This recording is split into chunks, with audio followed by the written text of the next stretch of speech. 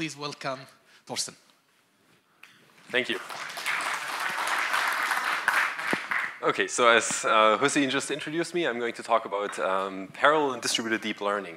And the idea is to give all of us an overview over that rather complex field, actually. So in order to organize this a little bit more, we wrote a survey about that field, and that survey has only 60 pages. So in the next 45 minutes, I will summarize this survey, I mean, the most important aspects of this, and I want to credit my wonderful postdoc, Tal Ben-Noon, who has actually been leading that effort to read more than 300 papers in order to understand the state of the art in the field. And I myself read about 100 of those. And we will see how that goes in a couple of minutes. So first of all, let me motivate this a little bit. I'm not sure if we need much motivation after Dave's wonderful talk. But I want to focus on a subset of artificial intelligence. Dave was focusing on the whole thing, and the subset is really deep learning. So this is something that may or may not be quickly coming. But as we know, this field was basically kind of started, or at least had its first big breakthrough in 1989 with the hand-digit recognition by Jan LeCun, who beat all the previous benchmarks in that. And then it quickly continued in 2012 when it beat the ImageNet challenge for object classification. Then it was quickly followed up by better image segmentation algorithms, or better ways to provide image segmentation. So the difference between classification and segmentation is basically that in classification you want to label an image, what's in that image, and in segmentation you want to also find the objects in the image itself. So then image captioning was a more advanced topic, so basically saying, well, this is, looks like a dinner table or maybe a lunch table. Then AI, we all heard about AlphaGo and AlphaGo 0. And then later in 2017, this neural computer idea came up that you can also use deep learning to actually implement a computation and Turing machine-like approaches. So furthermore, deep learning is basically used in every cloud industry today. So every speech recognition or translation system that you can use today, even Google Translate or Skype Translate, is using deep learning, and it's using all the methods that I'm going to explain. So the idea is it's a very promising area of research.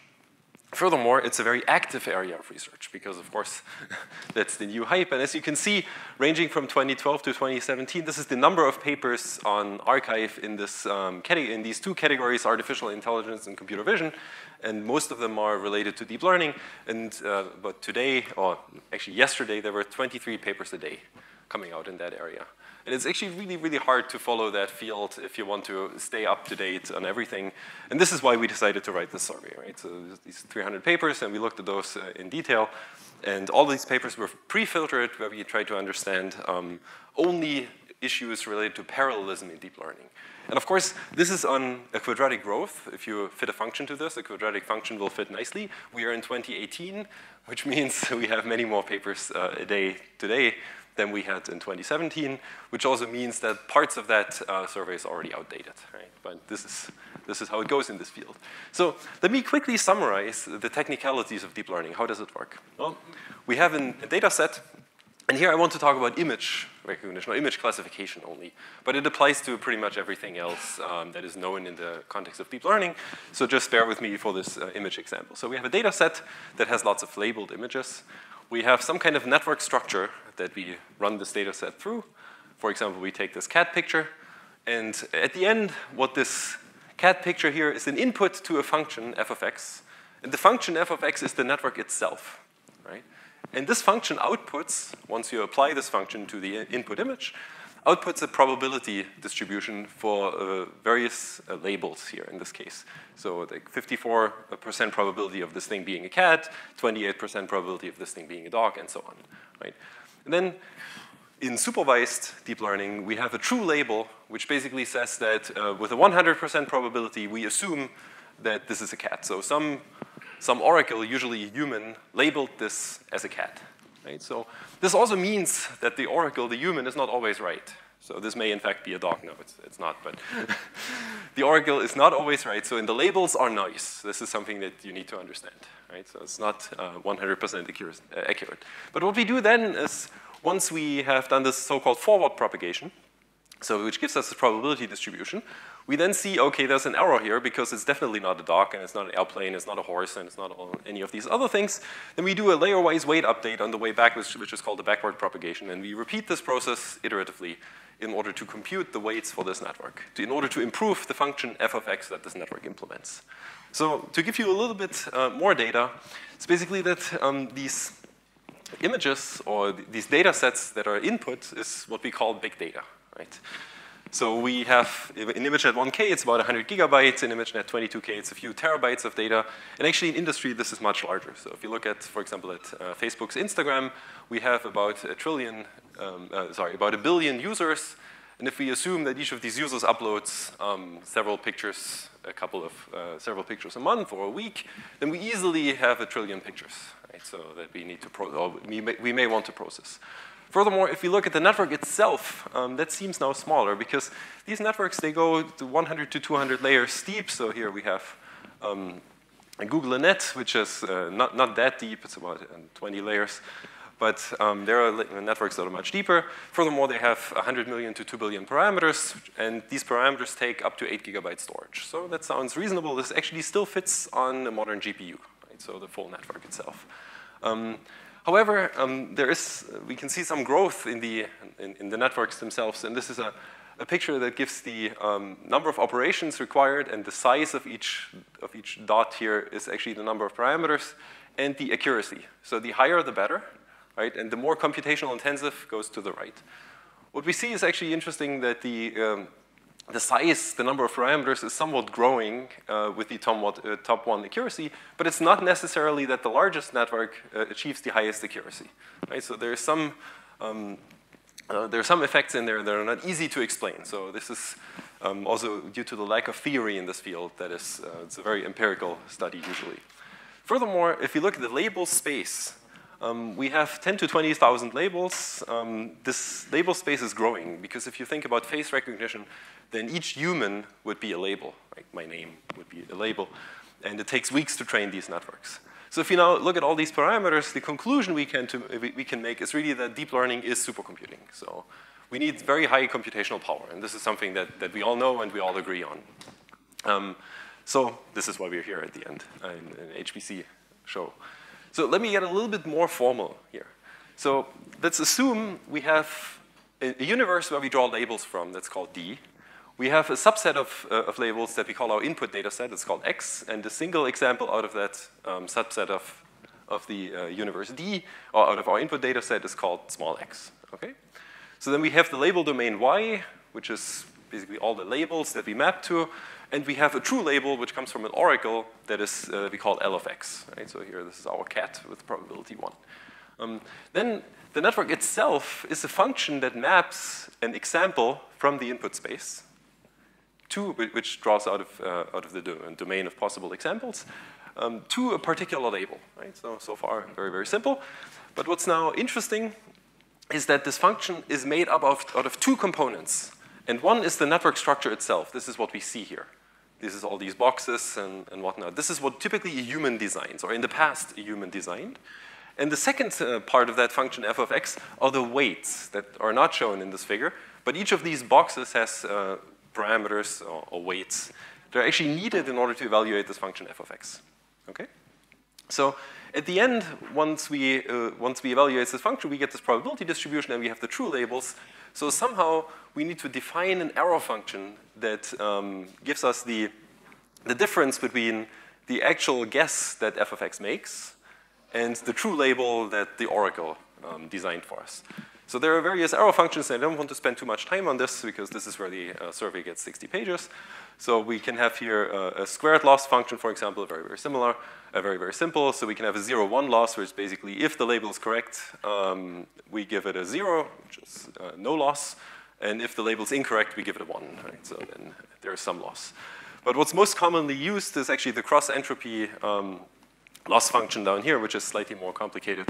It also has a softmax term in it, but I don't want to talk too much about the loss functions, but you just assume that these loss functions, they somehow express how good my guess is, right? How good my forward propagation f of x is. There are many, many more than this. And at the end, what we want to do, since we have a fixed network structure, what we want to do is we want to find the optimal set of weights, W star.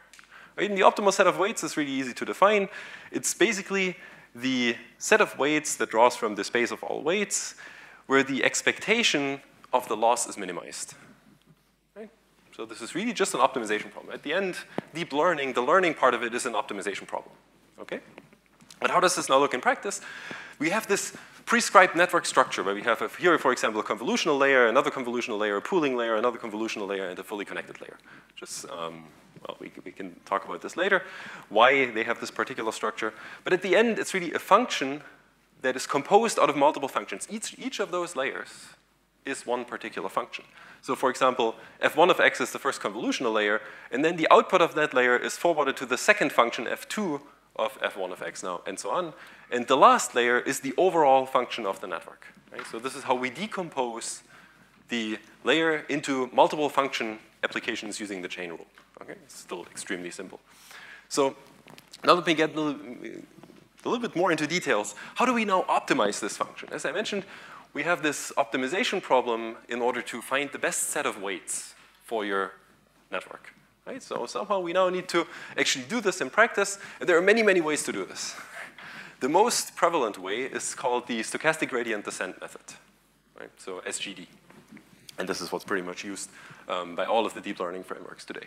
So what you do here is it's an iterative method. It has t steps, or it has some other stopping condition, but typically it's a predefined number of steps, where in each step you take one random element out of your example. Okay, that's why it's called stochastic, because we take a random element out of the example. Then we do the forward propagation, so we apply the first layer, and then in a loop we apply all the other layers to the output of the previous layer. And then, of course, we want to learn, we do the backward pass. We basically take the difference from the actual true label with whatever loss function we had. I mean, the difference, I mean the gradient. And we compute the actual gradient with respect to the data, which is this OI, which is the output of the previous layers. And then we also compute the gradient with respect to the weights. And this is now delta, in this case, nabla W, right, for each of the layers, okay? And then, this is where the magic comes in. We update the weights for the iteration, for the next iteration, using this magic function U. Right? And this function U is the major differentiating factor between learning approaches. And there are many, many different functions U, and I don't have enough time to explain all of them, but the simplest one is just to use a simple learning rate. So you have a parameter here, eta, where you just say, well, it's between 0 and 1, and I learned so much from the new example versus the old example. But you can also make this adaptive, and you can have momentum tuning and all kinds of different functions that, again, I don't have the time to talk about. You can look at the survey for more details. But what does this mean from a computational perspective? So this is basically a quick summary, a quick and dirty summary, by the way. I'm glancing over all kinds of details here, but I want you to have a basic understanding of what's actually happening in deep learning. So from a computational perspective, or from a storage perspective, we need to store four values at each layer. So we need to store the weights, which is kind of clear, because you need the weights, right? You need to store the output of the layer, or of the previous layer, because you need this output for the backpropagation. You need to store the gradients of the weights and the gradients of the data. So which means if you have 8 GB of parameters, well, you suddenly have 32 GB of values to store. So that doesn't fit your GPU anymore, right? So that's a bit of a problem. We will talk about this later, how to solve this. Okay, but now let's get a little bit more into the details of the survey itself. So what we did is we read about these about 300 papers. Only 227 of them actually applied to the study. And the first statistic we did is we looked at the years beginning from 2010 or from pre-2010. So deep learning really only launched in 2009 to 2012 in a bigger environment until basically today. What we found is that the hardware used has a rather interesting trend, that we're moving kind of away from CPU. So it's a little bit noisy, but you can see the number of papers using CPUs for experiments, and this, again, is not representing industry, it's representing research, is declining. Interestingly, also the number of specialized architectures is declining, even though we just had the discussion that there may be more specialized architectures, but at least in research papers, in the parallel context, there are less, and GPUs are dominating the field. So this is just the data that we collected. The second piece of the data is actually that we see, again, from pre-2010 until 2017, that the papers use distributed memory machines. So more than 50% of the papers today refer to experiments with multiple nodes involved in deep learning. And this is an interesting development. It basically shows that deep learning is largely a distributed memory problem today. So we have to care about distributed deep learning. Okay, but distributed deep learning is a little bit more complicated than deep learning because now we need to talk about things like node counts. How many nodes are we using? And communication. How are we communicating between these nodes? So for the node count, we have another statistic, again here pre-2013 to 2017. And here the number of nodes, and again, the idea is here that this is the distribution of the papers we looked at in these years binned. So the first interesting insight, that this is the disbelief network. Right? Nearly 5,000 CPU nodes used to train a network at Google scale. What you can see from this pre-2013, so this was 2012, to 2013 is that the number of nodes starkly declined. And you can guess what happened. This was when people discovered that with GPUs, you can actually lower the number of nodes by 2 orders of magnitude and still achieve about the same performance. Right, so this was the GPU impact. Then it kept declining, but now we see a new surge going upwards. So what is that now? Well, we now switched to GPUs here completely, basically. I mean, as you can see in the previous statistics. But now we realized that you can actually do more things with deep learning, and you can scale, and you need to scale this up in order to achieve that performance. So here, for example, the Titan supercomputer, more than 10,000 GPUs was employed for very large learning problems, right, in the last year. So the next question is then, well, what is used as a communication mode in these papers? And again, this is research, not necessarily industry. So again, pre-2013 up to 2017, and we can see that MPI is dominating the game here. So it's also somehow interesting. So it's another piece of evidence that deep learning is really converging towards HPC as HPC is converging towards deep learning. So these are very, very similar problems, in fact, computationally. And I'm trying to make the point a little bit more that this is, in fact, the case. So let me look at this again, at the stochastic gradient descent that I told you before, because I lied to you, unfortunately, 2 slides earlier. But now we have a little bit more background that I can explain this a little bit more in detail. So I told you that stochastic gradient descent in its pure form, which is actually true, picks one random element from X. But that's not what anybody does. Because if I pick one element, that's going to be very slow. What everybody does today is you actually pick a set of elements, a random subsample of all the elements. It's called a mini batch. Right? And then you process the same algorithm on the mini batch. What is now the difference? Well, we are not updating the weights after every single element, but we are updating the weights after B, capital B elements only, which has 2 interesting effects. I mean, first of all, it seems like it should get you a worse result than if you actually update the weights after every single element. But in practice, that is not true, because in practice, my data is noisy. And in practice, what's happening is that I'm now averaging over this set of B elements, and I'm averaging out the noise. That's at least part of the theory, okay?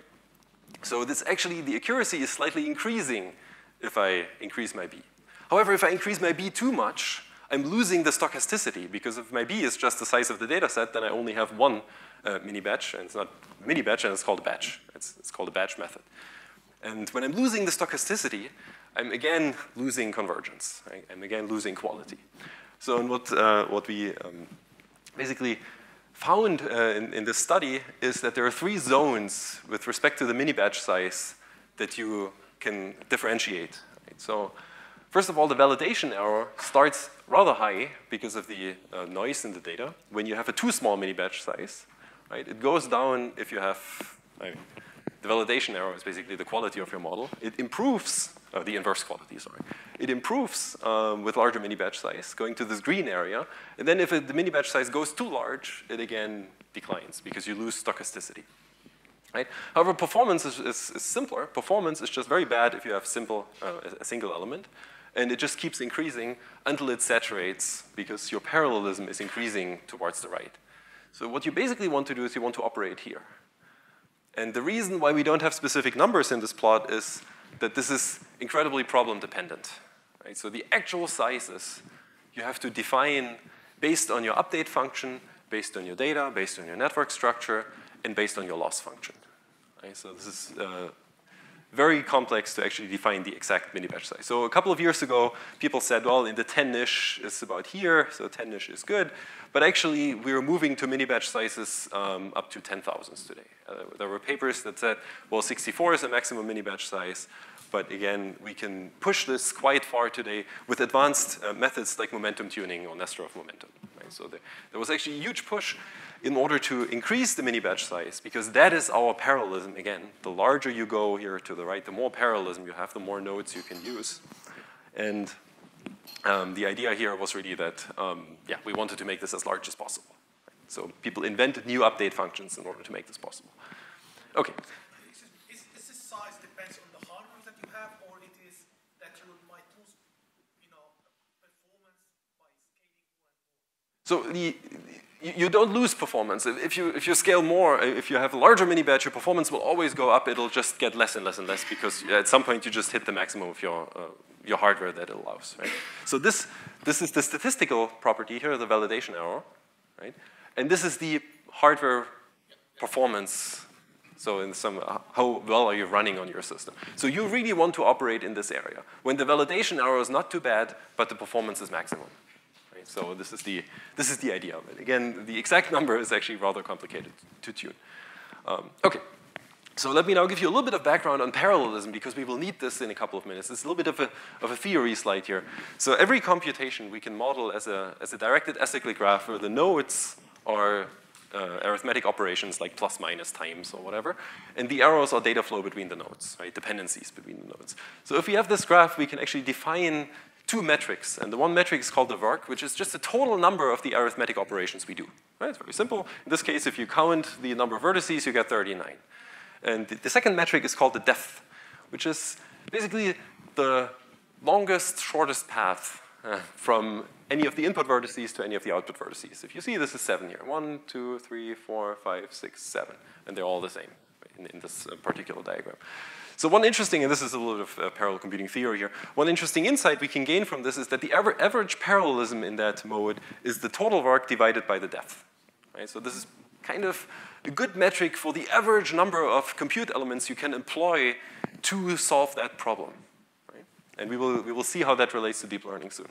A second case we need to understand is a little bit of communication theory. So we need to understand, well, we need these parameter updates that I will talk about in a couple of minutes. They need global reductions. And the idea is of a global reduction is very, very simple, is we have lots of values, x1 to xn, and we want the global sum of these values, okay? Extremely simple problem. There are many ways to do this. So the simplest way to do this is you have a parallel tree. Basically, we have 4 different values here, x1, x2, x3, and x4, x1, x2, x3, and x4. And then the colors are different compute elements, and we want to reduce them, so we sum these two, we have one value, but at the end, all the nodes need that value, so we need to broadcast it again. Right? And you can write down the time that needs. L is the latency of the network. Log base 2p, p is the number of processing elements, and here in this case, gamma and m is just the size of my message. Okay, so you get that piece. You can easily halve that with a more advanced algorithm. It's called the butterfly algorithm. So basically get rid of these factors of 2 here. So then this is relatively simple. But the problem here is actually that you get rid of these factors of 2, but you still have the bandwidth, the gamma times m, which is the size, times log 2p, which is not good. Right? There is another algorithm where you can basically send this along a pipelined mode, where you see that the bandwidth itself is times a constant, right? Or a very small value, p minus 1 divided by p, basically a constant, basically 1 for large enough p. But you still have now the logarithmic term of the latency is now a linear term here. Right? So that's also not too good. Great. So this was, by the way, the algorithm that Baidu was very happy about, that they released multiple press releases as the deep learning reduce algorithm. But there is a better algorithm known from the HPC field, which is often called the Robin-Seifner algorithm, or the reduce scatter plus scatter algorithm, which has the logarithmic term in the latency and the constant term in the bandwidth. So this is the optimal one. And we can say, basically, for small vectors, you want to use this algorithm, and for large vectors, you want to use this algorithm. In fact, if you look at the theory, you will find that the rightmost algorithm is optimal in terms of latency with a factor of 2, and in terms of bandwidth, strictly optimal. So great. We actually don't need to do much research here to improve this. Yes? This is that you do it Well, on the network, it's going to be the same, just that these things are switches and not end nodes.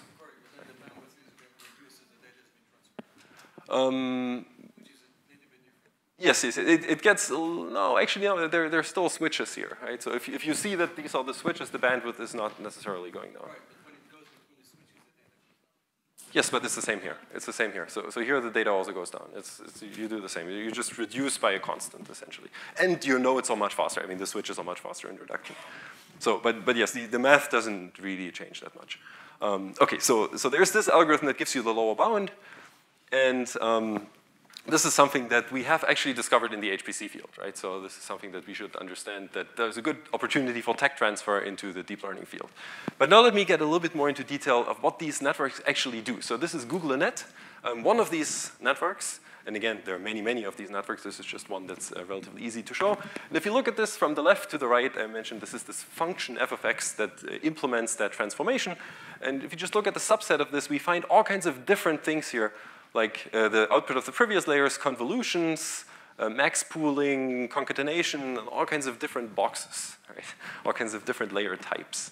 And in fact, these layer types there is a huge flurry of them, and I just want to talk about some of them in terms of parallelism within the layer. Usually what you do with these layers is you process them on a GPU. Right? The GPU implements thread level parallelism, so SIMT, and you exploit that parallelism in that layer. For example, if you have an activation layer, which is a very, very simple layer, it's just a pointwise function that you apply, and we're looking at work and depth here. And what you do is the work is really proportional to n, which is the mini-batch size. C is the number of channels in your picture, and it's again specific to pictures.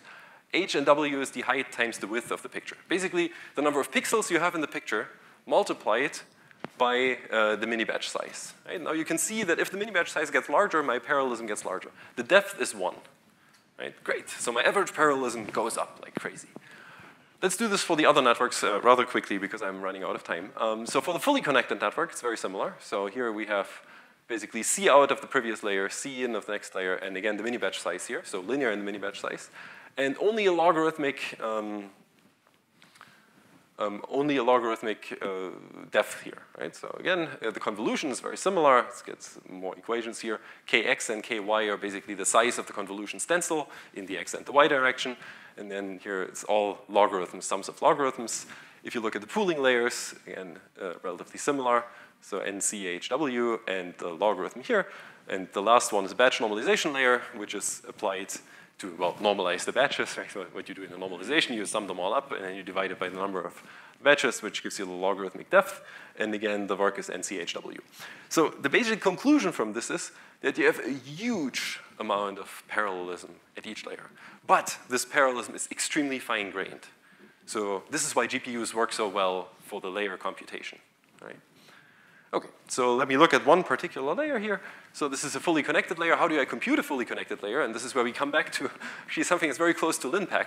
The way we compute a fully connected layer is really a matrix-matrix multiplication, right? So we want to have this output vector, and we just arrange these weights that are going from x1 to the first neuron and the second one in a nice way, and then we get a matrix-matrix multiplication for fully connected layers. Of course, in deep neural networks, there are not so many fully connected layers, so there is a rather small amount of matrix-matrix multiplication in here. But this is perfect for GPUs.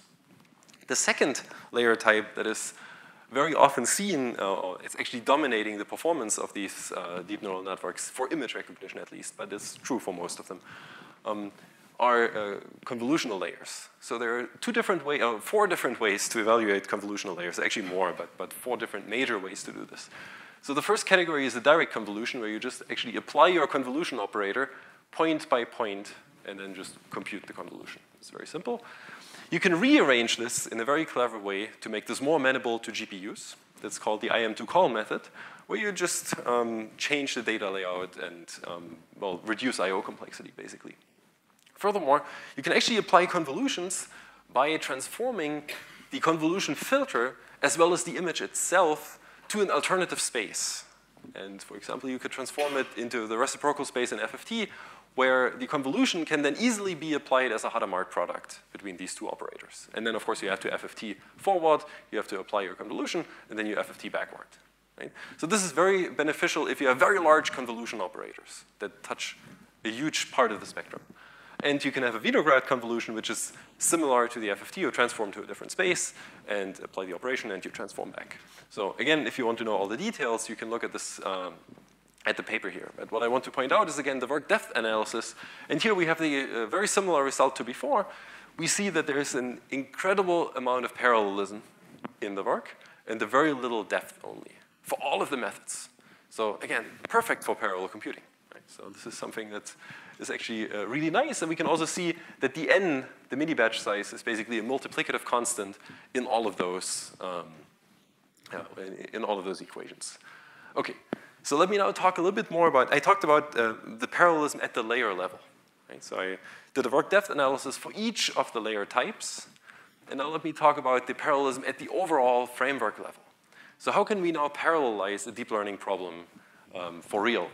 So here, we again have our input example, and the first type of parallelism is called model parallelism. There will be 3 total that we can exploit in deep learning. So the idea for model parallelism is that we take an example or a set of examples, right, a mini batch, and we run it through the network, and here we parallelize each layer by itself. So the different colors here are different compute elements. So this is, for example, very suitable for vectorization or SIMT parallelism on GPUs. Right? So this is what everybody does. In a distributed memory system, not so much, so model parallelism is used rarely because you require a very low latency and very tight coupling between these elements at this level, okay? So, but if you want to do this in distributed memory system, then this is rather interesting because you can now distribute the parameters across different processors, which means the 32 gigabyte that you would need to hold a full model in a single GPU, well, if you have 2 GPUs, you would only need 60 gigabyte. If you had 16. If you had 4, you would only need 8 gigabytes. So this is a way to reduce your state per processing element. The problem is, of course, your mini-batch has to go through all processors, very obvious, and the backpropagation requires an all-to-all communication at each of the layers. Okay, so this is not used too often. The second kind of parallelism we call pipeline parallelism. The idea here is, this is used more often, that you again, of course, you take a mini-batch, right? It's always the same, or an example from a mini-batch. And then each of the layers is processed on a different processing element. So here the green one is a different GPU, then the blue one is a different GPU than the brown one. So the big benefit here is that actually you can still distribute the layers just in the other dimension across the different compute elements. You have a very sparse communication pattern because only GPU 1 talks only to GPU 2, not to GPU 3, right? And you can arrange this as a very convenient pipeline. But of course, as the downside, the mini-batch still needs to be copied through all the processors. The last mode is actually the most used mode for parallelization, and this is called data parallelism. And it's relatively intuitive. The idea here is that you take multiple examples of your mini-batch, so sub-batches of the mini-batch, and you run them completely independently through multiple different instances of your network in different GPUs. Of course, at the end, you need to update all the parameters, and this is where the all-reduce comes in that I mentioned before, right?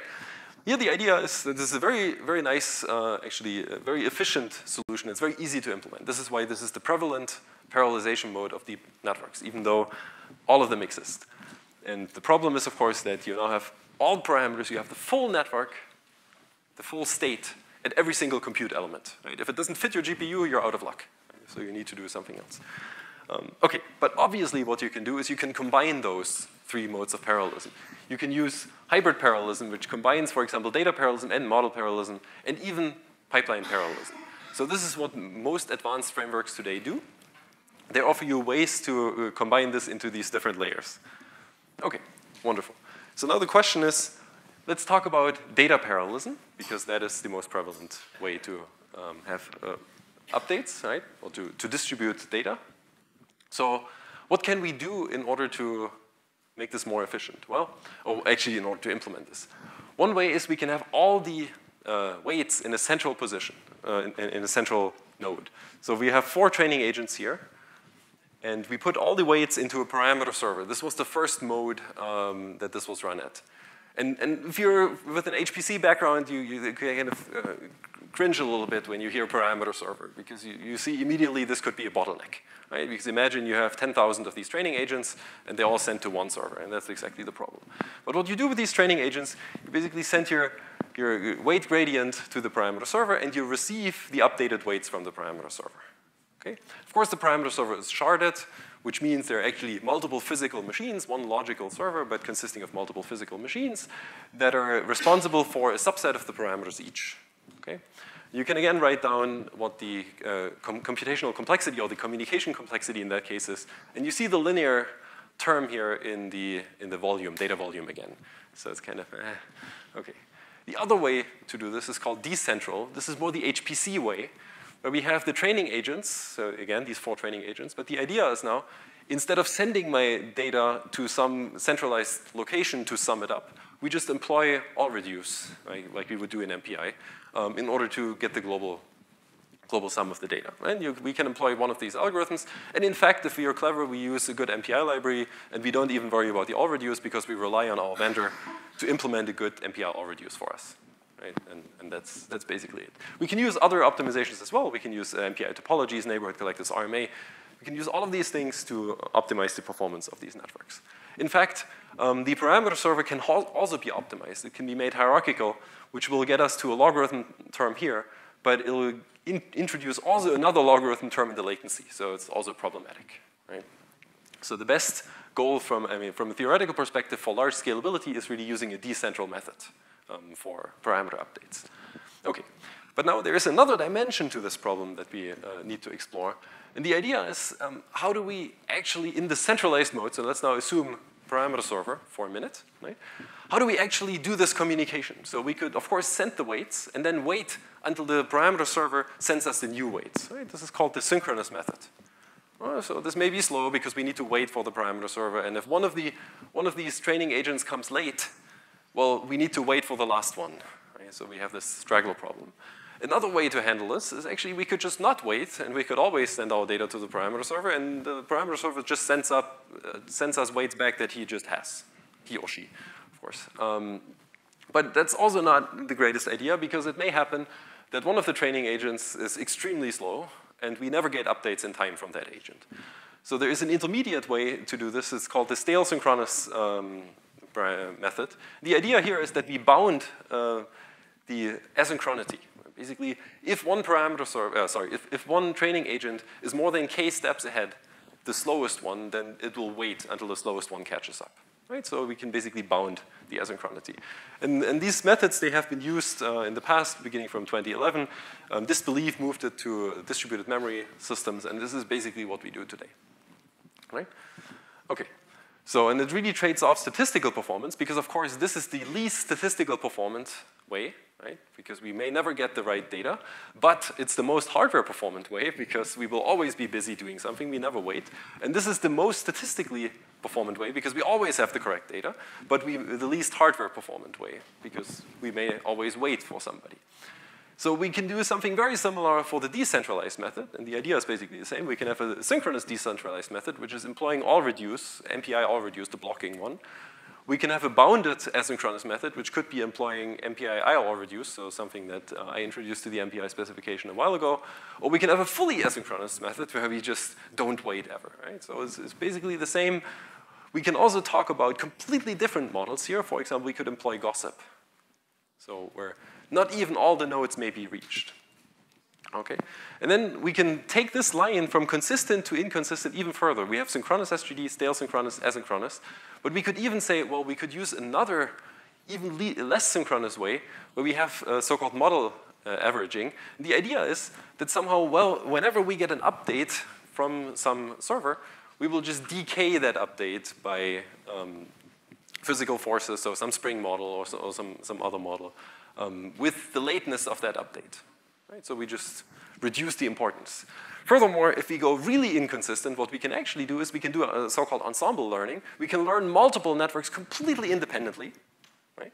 And then employ an averaging function to do the actual prediction. This could, in fact, be another network, or another network of networks. Right? So you can do this recursively as long as you want. So this is the most asynchronous way. So now, just to give you some more ideas about communication optimizations in the last minutes. So there are many, many different ways that we can actually optimize these updates. So one of them is sufficient factors, but I don't have enough time to talk about this, so let me skip this. But the most prevalent one is to use lossy compression somehow. when sending the data, and accumulating the error before we send the data, the error that we lose or that we introduce by compressing locally. One of those ways to do this is quantization. We basically say, well, I have a 32-bit weight, but let me quantize this down to a smaller range of numbers. Let's say 16 bits or 8 bits or 1 bit. Right? And this has been done. So low precision is kind of standard, but for weighting, for sending the weight updates, even 1-bit SGD has been employed, where we basically send 1 bit per weight. It's just a direction, right? So this works. I'm not kidding. For some cases, it doesn't work for all cases. The second way to reduce the communication volume, because this is the major bottleneck, the communication. Second way to reduce the communication volume is sparsification. And the idea here is that we actually don't send all the weights. We just say, well, let's just send the top 10 weights. Right? We have 1,000 weights, and we just pick the largest 10 and send them. And we accumulate the other ones locally until they become the largest 10, and then we will send them. You can prove that this will eventually converge, right? But you only send 1% of your data ever. So this is also an interesting one. This is actually something that we've experimented with in my lab.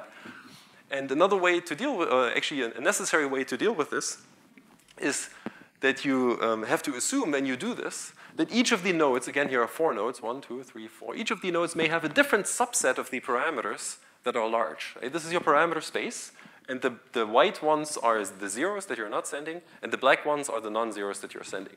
And each of these nodes will have a different subset, and as you go up, as you sum these two, the vector itself will get denser and denser. And at the end, it'll be relatively dense, depending on the distribution of your parameters. So we found in a study that this works well. So we did this on Pitt-Stein. So you can get a speed up of nearly 2. And if you have a really bad network, in fact, on EC2, you can get a speed up of 20. Right? So this is one of those major messages. If you do communication optimization, and if you want to show that your communication optimization is great, really go to a very bad network. And then you will see a lot of impact. On Pitt-Stein, you don't see such a big impact. But the accuracy is basically the same, so this is a very interesting result. And you can find it at the bottom in archive. Okay, so then there are 2 more things I want to cover very quickly, because they're also very important for parallelism in deep learning. One is architecture search. So I mentioned at the beginning that these networks themselves, the structure of the network, is usually designed by humans, like AlexNet. Alex Krasnevsky came up with this AlexNet and named it after himself. But what you can actually do is you can employ different optimization strategies to find a good network as well. Right? But then we get into a complete nirvana here with the computation costs. Because remember, you need to train each network before you can tell how good it is. And if you do reinforcement learning or evolutionary algorithms for developing these networks, then you may have to train many, many networks, each of them taking weeks to converge, very high computational cost. So for example, Oak Ridge did this in an experiment. They ran 24 hours on the full machine for training one network that gave them 2% higher accuracy than the untrained network or the unlearned network. And you can now compute what the actual cost of 24 hours of the full Titan machine is, and that is quite expensive. Right? And then with that, I want to close my talk, and I basically want to, well, make this a call to action. So the idea of the survey was to really connect the deep learning community to the HPC community. So where we have a clear analysis, what are the computational pieces of this deep learning field? And interestingly, this didn't quite exist before we did it. Unfortunately, it ended up being 60 pages. But we have a full analysis of parallelism, distribution, synchronization, much more than I could cover in that talk. The talk was actually rather shallow compared to the overall, to the full survey. There's additional content like GANs and autoencoders and RNNs and LSTMs. I didn't talk about recurrent networks at all, but these are actually used for voice recognition and translation. But the idea is really that we should try to understand how to bridge the gap between this field of deep learning and the field of HPC. And I think it's happening naturally right now, but it would be very good to accelerate this a little bit. So thank you very much, and I'm open for questions.